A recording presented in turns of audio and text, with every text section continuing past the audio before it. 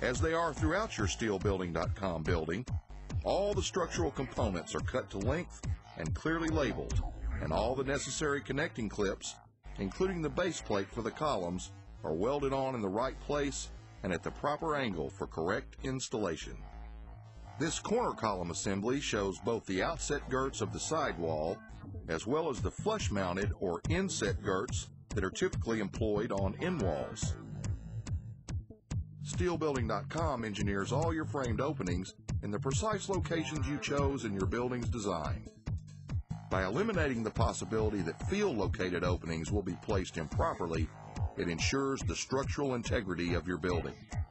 It also allows quick and mistake-free erection because all the structural elements, including the girts, jambs, and headers, are pre-cut and pre-punched with the necessary clips already welded in place.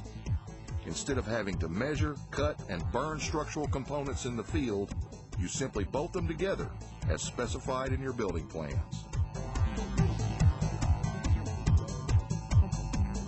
Finally, we see the end wall peak, which is similar to a main frame peak, except that the purlins terminate here and welded plates allow the simple and secure connection of the cold-formed rake rafter.